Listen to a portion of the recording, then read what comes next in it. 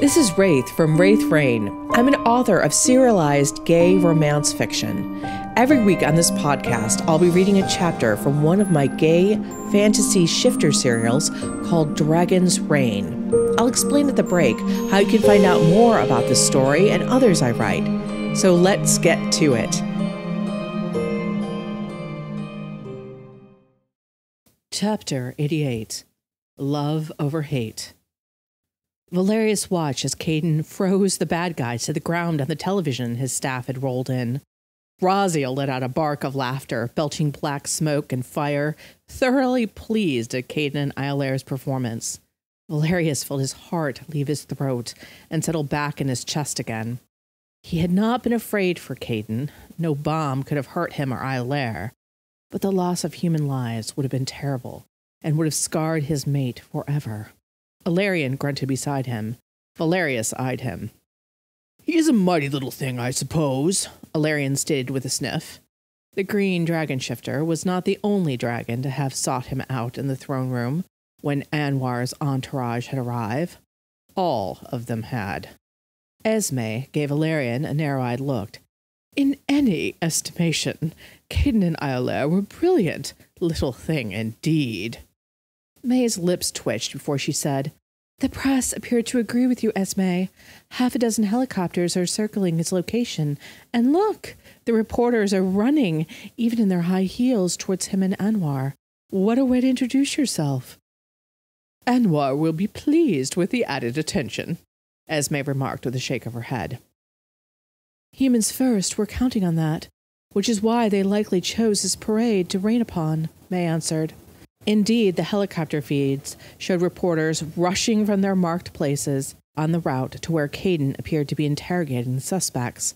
The Claw were also converging on the spot, and the reporters and the guard were practically bumping into one another in their haste to get to Caden. Simi and Igoye were not among them, as Valerius had ordered the two Claw captains to go to the Humans First safe house, where Rose and Wally had overheard the bombing plot. Humans First had likely abandoned the spot already when they saw that their plan had failed, but there was still a chance that they could be captured. If not now, they would be later. Valerius would make sure that there was nowhere in this world that was safe for them.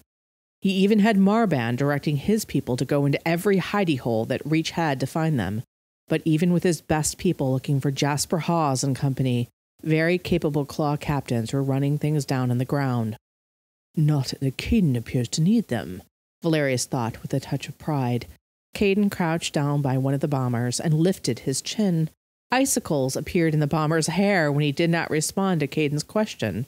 To get Caden and Iolair this angry was difficult, but innocent lives had been at stake. "Iolair's initial landing, though." Tez waved his right hand through the air while his left was curled around his chest. "It needed more finesse. They must be taught to land gracefully. No thumping. The ground shook, and Iolair's tail took out some cars." "They were not worried about how they looked, Tez," Jahara retorted dryly. 3 of her wise women were there with her, and they nodded sagely. "They merely cared to stop the evildoers, which they have done." "Well, they should still look good doing it. Their actions will be played and replayed for the populace. These things are what people remember," Tez stated. He put a hand at the center of his chest. "I will take it upon myself to teach them to always show grace and power, no matter how dire things are." "Look how pink Caden's cheeks are getting," Esme chuckled. "I think someone is not used to being filmed nude. I do hope someone in the Claw had the forethought to grab some pants, or Anwar should give him his wrap if nothing else. Caden cuts quite the figure. He should show off his skin all the time, even though he is not as handsome as me, nor is Iolair as beautiful as Eldaron," Tez disagreed. "But he does have that fresh young look. The blonde hair and blue eyes, plus the athletic physique, will have him adorning the walls of many a young man and woman." "And not just the young ones," Esme agreed. She elbowed Valerius. "And what do you think, Valerius? Pants or no pants for Caden?" "Look in the mirror, Esme, and you can see that Raziel has the answer for you. Is that fire wreathing its jaws?" Jahara tilted her head back towards the magic mirror. Esme turned and smiled at Raziel, whose eyes were glowing a hot red and were narrowed. Raziel was no fan of pants. Raziel was no fan of pants, and did want people to admire their mate, but it did not like Caden being ogled when he did not wish to be. "Oh, you big black meanie, you know I adore Caden, but many hearts are going to break when they find out about you and Iolaire and Caden and Valerius being mated," Esme said unrepentantly. "It can't be helped." Raziel let out a snort of fire. Esme just laughed delightedly. "Raziel, behave," Valerius replied softly, though the black dragon spirit had nothing but good feelings for Esme and Scylla. The black dragon breathed out black smoke, which obscured its sulphurous image. "Caden and Iolaire are doing quite well. They're showing mastery of various gifts in both forms. I do not recall being so advanced that early," Esme said as she turned back to Valerius. "You should be proud." "I am," Valerius answered, "and you are right. Righteous anger does seem to focus them both." The urge to go down there and join Caden was strong, especially with Anwar acting as if he'd had an equal part in stopping the bombing. Anwar was swaggering right and left, putting an arm around Caden's shoulders and saying something loudly to the press. But Valerius kept himself in check. He wanted to give Caden this well-deserved moment in the sun. He had not been lying or exaggerating when he had told Caden's parents that their son wasn't equal to him and the other dragon shifters, not a mascot or second-string player. "This bomb was good, you know." Alarion scratched his chin. "The potential deaths of hundreds of people is good?" Shioni's tone was chilly. It was the first time she had looked up from her tablet. She gave the green dragon shifter one of her best death stares. "I think, or rather, I hope, Alarion means that this incident will allow us to discredit humans first," Esme stated, casting a cold eye on the green dragon shifter herself. "I'm sure that's what he means." Yes, that is what I meant," Alarion snorted. "Now you can show them as the cowardly thugs they are. You can grind them into dust, Valerius. Roast them on fires throughout the city. That's what I would do." "I'm sure you would," Shioni said with a shake of her head. "But we have rules and laws here." "What good are they?" "No, set an example with them," Alarion grinned. "Fear is the greatest motivator." Grant, who had been watching his son's heroics on the screen, turned stiffly and said, "Treating the members of humans first, just like any other criminals, will stop them from becoming martyrs. Also, it weakens the rule of law if we don't. Everyone should be given a just trial, even terrorists." "That's very true," Esme admitted with a nod, "though I admit this incident does make me wish a little for the old days, where we put heads on pikes. You could line the roads with them." Valerius thought of Jasper Hawes' smug face, rotting as his head was stuck on a pike. That thought warmed him, but he shook himself. That was not the way any longer, and it would give Jasper a win, even in death, because it would make him more important than he really was. "Despite what Humans First has attempted today, they are not our main enemy or the most dangerous foe we have," Valerius reminded them. "No, it is our friends in the faith that we must worry about," Esme sighed with a shake of her head. "With friends like them, one doesn't need enemies. Oh, look! Caden is going to speak to the press." The Claw had been moving the press back from the 2-story building where the bomb was, and where the bombers were all imprisoned in ice, but the media was in a frenzy and wouldn't be denied. Valerius saw this knowledge in Caden's eyes as the white dragon shifter drew in a deep breath and stepped forward towards the line of reporters. Caden's gaze slid to Highreach. "He needs us," Valerius said to Raziel. "Yes, let us go down there. Iolaire is upset," Raziel agreed, and the smoke in the mirror cleared. "Are we going to let Caden and Anwar have all the fun?" Kayla's hands were fisted at her sides, and she was staring at each of them in turn with open-mouthed disbelief. "Fun?" Caden's mother Ellen choked out. She and Grant were clutching one another. Grant, too, looked ready to grind his teeth to dust at the comment when the throne room doors flew open and Tilly ran in, followed by Rose and Wally, who were still pulling on clothing. "Mom, Dad, did you see Caden? I was watching on my phone, and oomph!"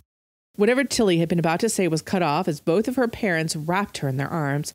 "Tilly, oh my baby," Ellen murmured into her daughter's hair. "Tilly, I'm so glad you're okay." Grant kissed his daughter's temple. Of course I am. Tilly got out as she pulled back. Her hair covered her face, and she had to blow it out of the way.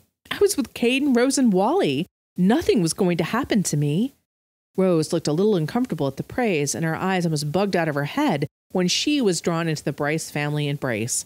Her alarmed expression fled, though, and a look of contentment replaced it, as she was hugged and petted as much as Tilly was. Rose and the kids are natural heroes, Wally said, as the tufts of hair over his ears waved wildly as he smiled at the quartet of huggers. He was soon pulled into the group hug, too. Did you know that you can get some of my gay romance books for free?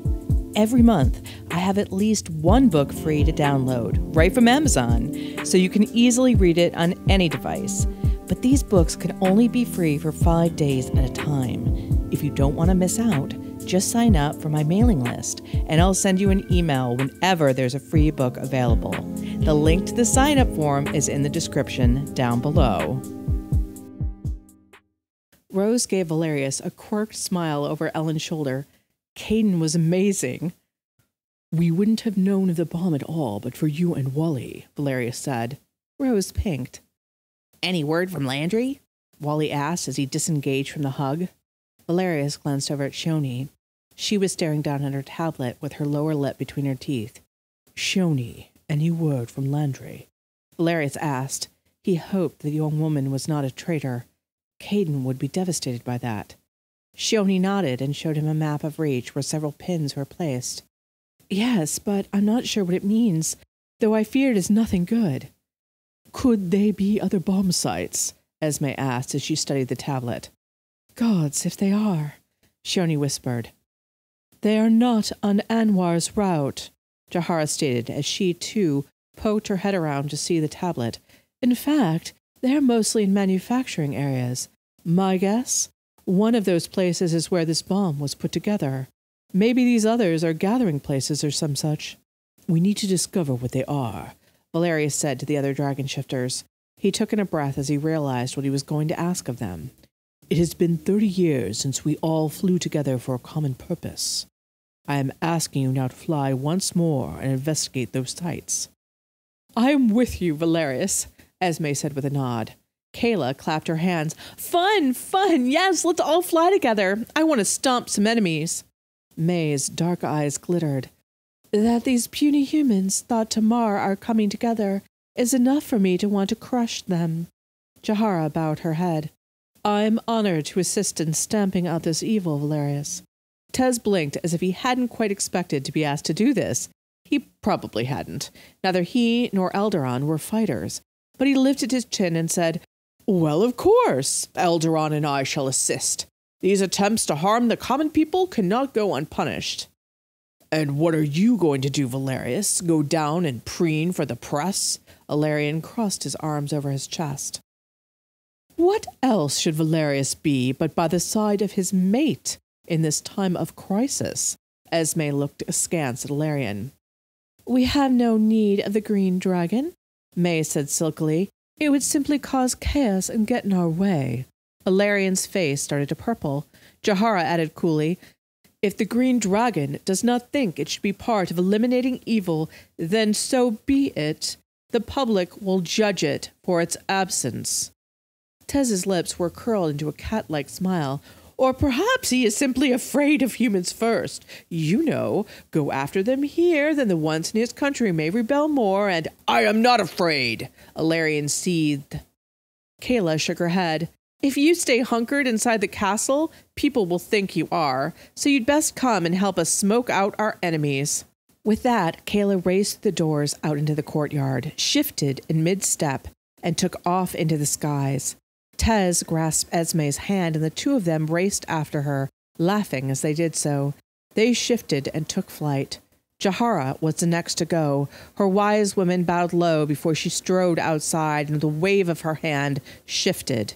May tipped her head to Valerius before she too went outside, shifting elegantly before lifting herself into the air with a powerful flap of her wings. Alarion was glowering. Through clenched teeth, he hissed, You owe me for this, Valerius. Then with large strides, he ran outdoors, and the titanic green dragon appeared. It gave one evil-eyed glance back at Valerius before lifting off. Valerius turned back to the people still in the throne room. "Shione, keep me apprised if Landry sends you anything else," Valerius said. "Though I am guessing they will have made her dump her phone so they cannot be traced." "Yes, I fear you are right, but I will monitor just in case," Shione answered with a bow of her head. She turned towards the Bryces, Rose, and Wally. "Caden is now out as the White Dragon Shifter. Everything is going to change. You'll have to do some media today." "Today?" Helen put a hand over the center of her chest. Grant took it and laced their fingers together. "We wish to try and keep a modicum of privacy, if that's possible." "Cool! We get to be on TV?" Tilly jumped up and down. Rose patted her shoulder. "You're going to be a star, Tilly." Wally looked a little crestfallen. "I bet my shop would be jam-packed full of people wanting to buy merch from Caden right about now." "I don't think you or Wally are going to be able to work at the shop anymore, Wally," Rose said. "You're Caden's counselor now." "And so are you," Wally pointed out. "Rat and swarm shifters as counselors. Caden is truly going to shake things up," Valerius realized not for the first time. "Shione, please set up those interviews and prep everyone," Valerius told his counselor. She would figure out a way to give the Bryces some privacy while still feeding the starving beast that was the press. "Now I will be back." Valerius saw Raziel already had its wings spread in the mirror. Valerius spun on his heel, took massive leaping steps out onto the courtyard before human gave way to dragon, and they were in the air. With two powerful thrusts of his wings, they were away from high reach and on their way towards Caden. He glanced right and left to see the other dragon shifters fanning out to various parts of reach. In a way, he wanted to be the one to take out whatever was in those locations. He did want to grind Jasper Hawes beneath his claws, but it was better to show that the dragon shifters were as one against this threat. They were united with no daylight between them. It would make good press, but more importantly, by trusting them, even Ilarion, to seek out this foe, he had united them once more, and they had proven to him that they were willing to work under his leadership. He was sure that Shione was proud. He looked back at where Caden and Anwar were in the center of a massive circle of press and public. It was clear that the claw were being stretched thin, just keeping the crime scene from being trampled. Caden's heroic actions and appearance were causing a feeding frenzy that had never been seen before. He could feel Caden's anxiety, though, ease at the sight of him. "I am coming, Caden," Valerius sent to him as he began to circle down. "Thank God! I don't think the claw can hold them back," Caden confessed as he mentally embraced Valerius. The helicopters that had been hovering over the scene quickly moved out of his way. Raziel sent a spout of fire into the center of the space that had them darting away even if it meant losing the shot. "We cannot land, Raziel. We'll need to shift or we'll crush the buildings," Valerius told his spirit. The Black Dragon spirit was so very anxious to reach Caden and Iolaire that Raziel had been increasing their speed instead of decreasing it. "If we must," Raziel muttered. Just above the tops of the buildings, they shifted. Valerius fell to earth. He landed gracefully, in Tez's opinion, and rose up. He forced himself to not look like cold death at the media. Not that he could have for very long in any case, because Caden came running up to him and stopped just short of hugging him. The desire to hug him was so huge in Caden's eyes that it was all that Valerius saw. "Valerius, thank you for coming. They want, quotes and stuff, and—" "Do you want them to know about us?" Valerius asked softly. Caden blinked. Yes, but I thought you wouldn't want—" "Oh!" Caden's words were swallowed up as Valerius cupped his face and kissed him. There was an audible cry from the crowd of shock and joy.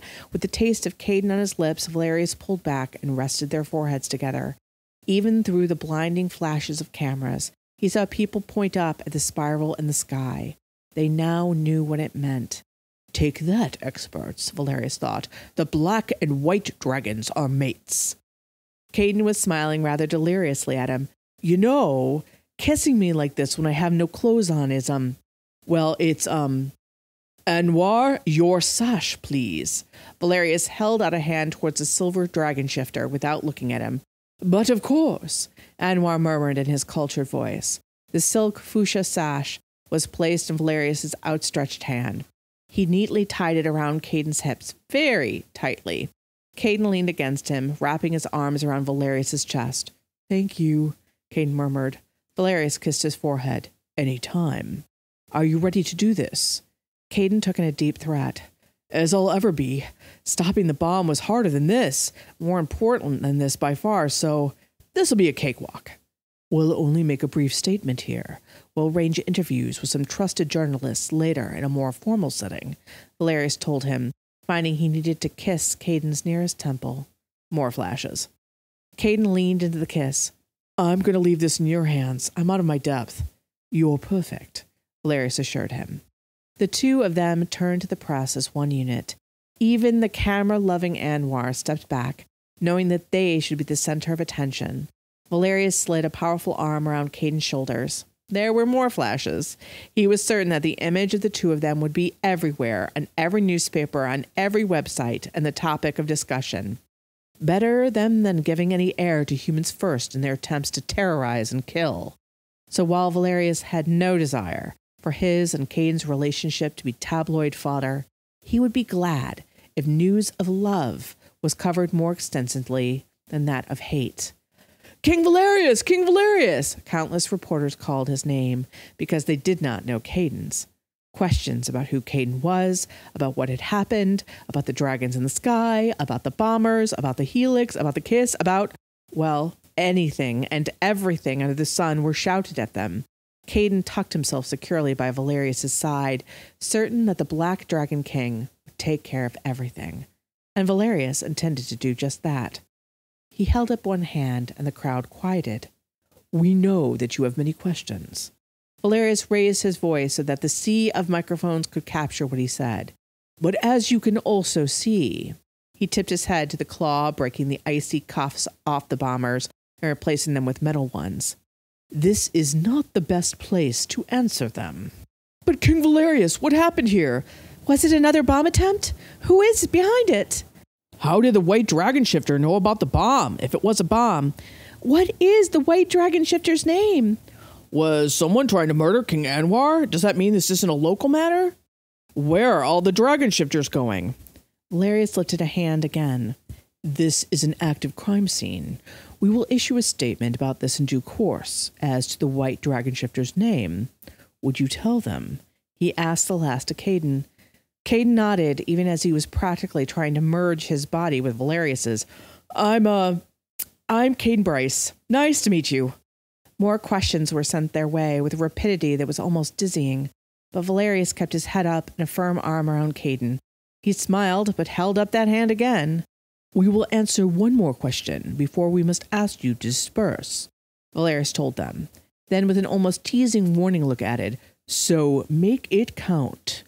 The reporters all went silent, and then one asked, Are you and Caden mates? Valerius looked down at Caden. Caden looked up at Valerius. Smiles tugged at both of their lips. Confirm it? Caden said. I wish to, Valerius told them. He could see Raziel and Iolair's necks curled around each other's. Jointly, he and Caden answered the reporter's question at the same time with a single word of yes. I hope you're enjoying Dragon's Reign so far. Dragon's Reign is free for you to enjoy, but not free for us to make. There is a whole team working with me for audio editing, artwork, graphic design, and custom music. Most YouTube channels and podcasts have sponsors and take ads, but because of the kind of content we make, we can't run ads or get sponsors. Instead, we have other ways you can support me and the team behind this gay romance audiobook. One easy way is to buy or borrow my books from Amazon. They are all gay romance set in alternative worlds with vampires or shifters and other magical beings.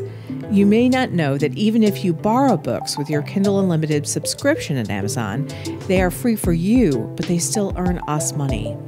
The books are published under the name Ex Aratare, which actually means wraith in Romanian. And if you love audiobooks, you can get professionally narrated versions of every one of my books on audible.com.